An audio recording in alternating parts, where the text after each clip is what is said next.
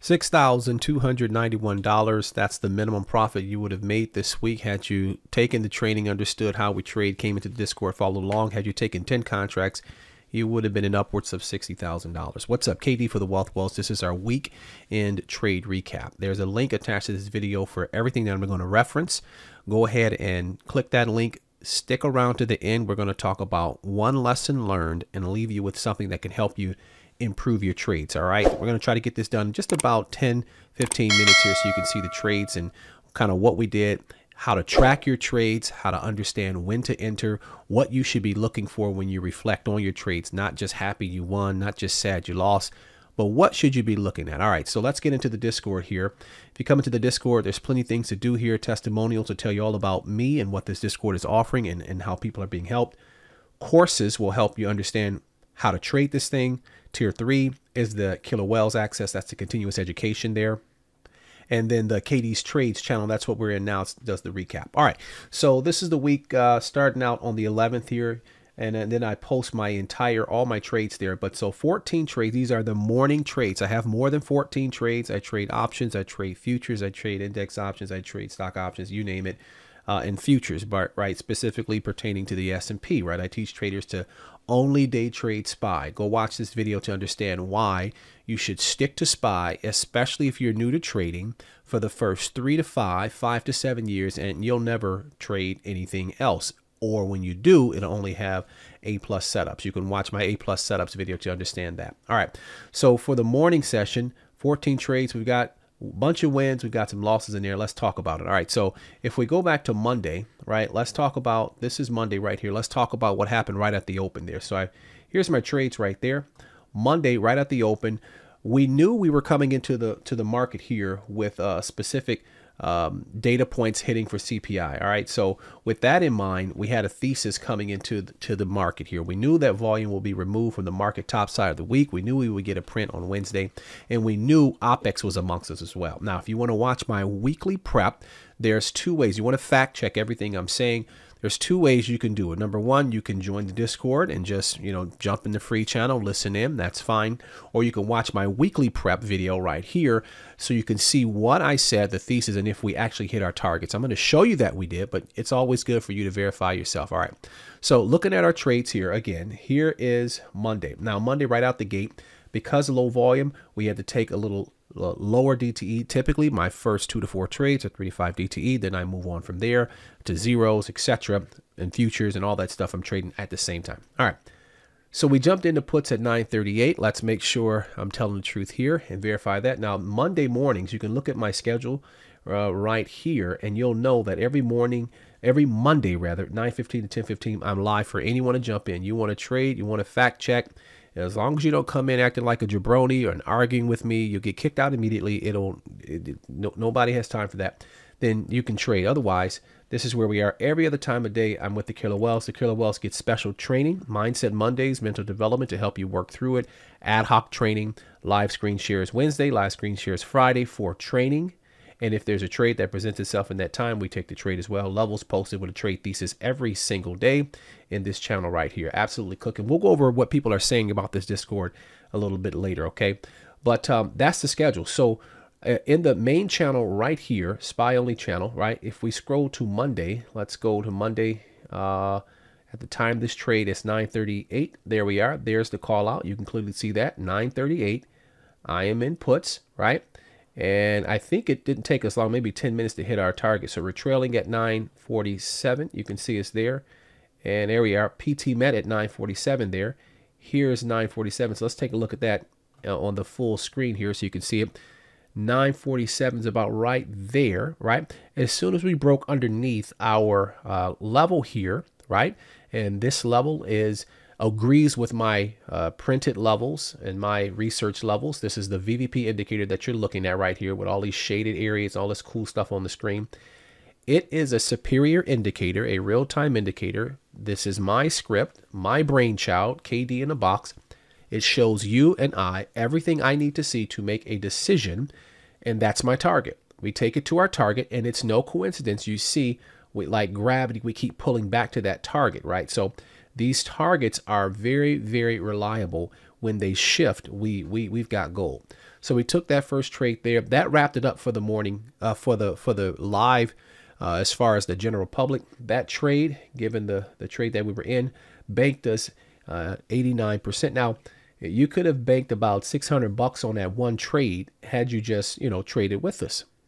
So really, those in the general public are really getting gold here, just coming in and understanding. Now, here's the caveat to that. I certainly take losses. We're going to recap this one right here. So you don't know when I'm going to win and when I'm going to lose. So number one, I'm not your trading guru. That's not who I am. I am a good trader. I trade for myself and allow others to come into my zone. And if they want to understand how to trade, I teach them my system. I don't know your system. All right. So I'm not your savior, your guru, whatever. I am an elite, an excellent trader that has a specific strategy to help you build income in the market and then turn that income over and over and over and those profits over again. All right. So you want to learn all that stuff and you got to click the link and get the training. All right. So let's go ahead now. All these other trades are inside the private channel. I'll show you those as well. So let's go down to, how about we go to the next day, the 12th out the open, because I remember that loss there. And here it is right here. Now, here's why. Let's first bring it up on the screen so you can understand. Here's the loss. All right. Everybody takes losses, right? Out of 35 some odd trades, I'm going to take 3 to 4, 3, sometimes 5 losses. So that's not that's something that just, it comes with the territory. All right. Losses just come with the territory. It is what it is. The idea is, how do you manage them? All right. So right out the gate, I'm in the 915 contracts there, right? 932.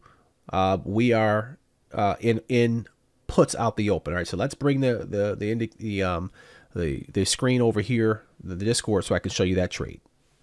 All right, so let's take a look here.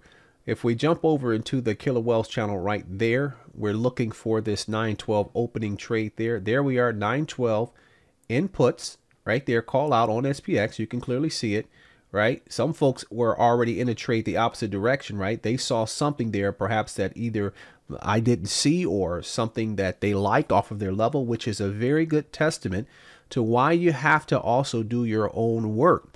You don't know when I'm going to take a loss, and you don't have to take a loss when I take a loss. Just like when you take a loss, I don't take a loss, right? You can clearly see I recognize, all right, this thing is not going to get to my target when I expect it, and I get out of the puts there, right? Now, here's the good news here. We're back on track. We're in some 915, so I don't have to go through much drawdown here. However, it's still a loss. Now, here's the deal with these types of trades, all right? Why did I take this trade? All right. I saw volume shift in the pre-market. I had already traded the futures. I had confidence that we were coming down to an area, and we had a gap fill with sell pressure down here. I saw the volume profile indicate that, hey, we've got to fill these orders down here. No doubt about it. The problem is, remember the video I gave to you guys? I'm not wrong. I'm early. Remember that video? Go watch that video. All right. I was wrong in relation to when we would get there, not if we would get there. So you need to also understand now I had a longer dated DTE, so I could have held this here, but that's not something I was willing to do prior to CPI with low volume, right? Now, ultimately, we traded this trade to the backside of the day. We did get the move, right? We crushed it, and we did well, right? I'll bring this back over to you for you again, and you'll see. All right. Ultimately, right, as the move broke down later, puts, right, we got a nice 51%er, right? So not a big deal, not a problem. But the idea here is, you're going to have to understand that you'll need to know when you're wrong, get out, and when you're just simply early, which is a wrong trade, and what the stock is going to do. So ultimately, we got the stock on the backside here of that little morning chip and chop. We caught the move and made bank on that one. So that was a successful trade, but that was my loss for really the week. That's what I saw. That's why I grabbed the trade. I had to sit through the buy up here, got out the trade 3-4 minutes later for the chip around, then it re-entered the exact same trade for the ultimate breakdown. All right, let's move on to the next day. All right, so now we're moving over to the 13th here, which is the CPI print day. Now take a look at the 13th. Okay, this is the 13th here, right? We get a little stall here, we get a dump, we get a run up, and we're pinned. Now, beautiful action for the VVP indicator. Look at our level here. We're just pinned at our level. So if you wanted to trade this, which I don't recommend that you do, in the middle of the field here off the level, then what you would just do is just come off the level. Now, when I see two levels overlap this way, depending on the type, and the volume profile, boy, this is as good as gold. So each time you could fade this level, fade it, and get a nice trade and go to the bank on this thing. But let's take a look at the trades we took for Wednesday. Let me bring over the our trade list here. Okay, so now I want you to pay attention to one thing. Pay attention to how I read the room, so to speak, or how I'm reading market sentiment, right? You can look at my hold time and get an idea, right? So on the 13th, take a look. We got a little bit of profits here, right? Just a little bit, 21%, right? We grabbed that move. But look at my holds, 1 minute. They're not, we're looking for bursty action, right? 6 minutes, 1 minute, 1 minute, right? 33 minutes, right? We're not doing a whole lot. You get what I'm saying? So when you look at your trades and you look at how long you're going to hold, it should definitely adjust with volume and market sentiment. Okay, if you always are, if you're a scalper, no matter what you do, you're a scalper. You're going to miss the big moves. If you're only looking for the big moves, you're going to get faked out. You're going to sit through some chippy action. Sometimes you're not going to understand. So you got to really let volume tell you what to do. All right. So that's Wednesday's action on the 13th, right? You can clearly see the profits there. All right, let's skip ahead, right? We can see all the goods there. Let's skip ahead. Now that we've got CPI to print, right? We're looking at the back side of the week. Let's just go straight to Friday. All right. So Friday's action here. Friday was in the private channel, right? Let's take a look at what we did there. Just 2 trades, 100% on those trades, average 109%. 35. Now, had you had 10 contracts or 15 contracts, your minimum would have been about 30 grand that day, right? As others have printed well that day as well. But Friday's action was very nice. Now, we were prepared for Friday. We understood that, again, key levels. You can see, look at our levels being respected. I mean, this is no joke, folks. All right. And then we also understood when to hold, right? So right out the gate, you knew, all right, we're coming up on OPEX, right? We're coming up on triple witching here, these contracts expiring, which is going to now reintroduce the volatility that we want. It's going to reintroduce the volume and the rebalancing, right? And so with that in mind, we were prepared to really grab this thing and crush it right out the open. All right. So let's go over to the Discord. Make sure I'm telling the truth here. All right. So Friday, there's the date there, right? All right. Here we are. Inputs right there, right out the gate. And I'm going to trail this thing. I had no doubt that we're getting to where we need to get to. And so the idea is just to trail 947 PT met. There's 940. Let's bring this over a little bit here. There's 947. See our level. That's what we take our targets to. We stretch down here. Boom, right there. And then the idea here now is to manage the trade because we're testing a gap fill. And what I'm trying to do is get to this sell pressure. This is what I'm trying to do. I am trying to, now it's the weekend, so you're not seeing a volume profile, shift on SPX. But here, take a look at this. SPX, my volume profile will show me level 2 like data. I see volumes in here and I see sell pressure. So what I want to do is I want to get to this sell pressure because I know that once I come to this sell pressure, those orders are going to be actuated and boom, I'm going to break down more aggressively, right? And so that's what we did. We came to that area. If you take a look here, only 2 trades, really 1 trade, and we let the runners run. All right. So at 9:30, entered a bulk of the position. We're going to take some out at 11 o'clock. Let's take a look at where 11 o'clock was right there. 10:55, 11. Boom. We're good. We hit this.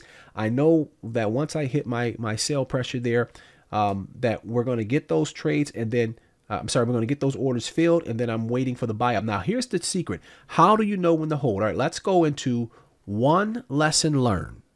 When you have a major dump, what's the lesson that I can teach you this week? All right, here's the lesson. When you're trying to hold for a long position like this, you have to pay attention to volume. Now, this is just half of the pie. There's other things you need to look at. I need to be very clear and transparent with you. You're not going to get good just by only focusing on one thing. You need to understand the entire market as a whole, okay? But when the market is moving like this, I have the volume profile here and I have the VVP indicator here. When I see an area of interest and sell pressure on my screen here and I see a level, I break down. My out would be when the volume shifts right here and when we break above the area of interest there. Okay, so if I were to break above this area of interest, then I would say, all right, some things are going to change. We're done with this trade, right? Now you want to get this breakdown here for maximum profit. You want to exit into strength. That's what we do. But if you have your runners left and you're trying to really milk this thing, let's say you took half your position or 75% of your position off the table here, locked in profit, you cannot lose, but you want to get the rest of this, then you'll be watching these areas of interest. You'll be watching the volume. And as you chip around, you can clearly see there we're fighting. These orders are being filled. Once we start to break down, you take it, to your next level. Do you see the level here, folks? Once you see that level here, then you know, hey, this is where I need to be. This is what's going on. This is where I need to be out. And you see we barely come down and touch that level. So as we come down here beneath this, the POC, that's where you want to get out, right? And so essentially what we have here is just level to level trading. That's all we have here, right? Level to level. You could go out, level, AOI, level. Come down off the AOI, level to level, and you're out. All right. So that's the lesson learned here. That's how you know when to hold and when to keep rolling with this thing. So that's the recap, guys. This week was a monster week. It started out chippy, as we knew the volume would.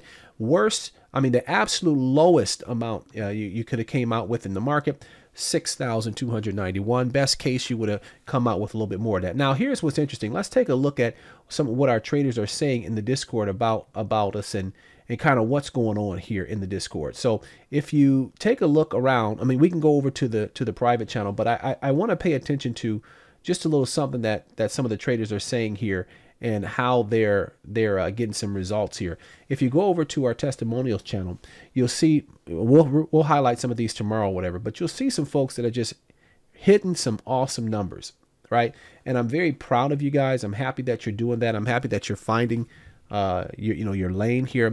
But spend some time in this channel, guys, and read what people are saying about the Discord and how it's helping them. And I'm humbled to continue to provide that. We're just getting started. So many things coming down the pipeline, folks. So this is our weekend recap for the week ending in 9/15. Was a very profitable week. Over 6K in the bank for the low end, 60K for the high end, and all those numbers in between. Guess what we're going to do next week? Guess what? Guess what, folks? We're going to do the same thing we did last week. We're going to crush this thing and go to the bank, train and trade, show you how to get this thing every single day and really build something for the future. All right. So do yourself a favor, come into the Discord, get the training that you need, join tier 3, right? There's only a small portion of my week that I spend with the general public. At this point, we don't, we're only going to spend time with those who really want to trade and who really want to get it. No more toe tappers. We'll give you about an hour a week, and then all the goods is inside of the Killer Wells private channels right here where we do the swings. People are crushing this thing, man. So I'll see you guys in our weekly prep next week. I'll see you bright and early Monday in the Spy Only Options room to crush this thing. KD for the Wealth Wells, signing out.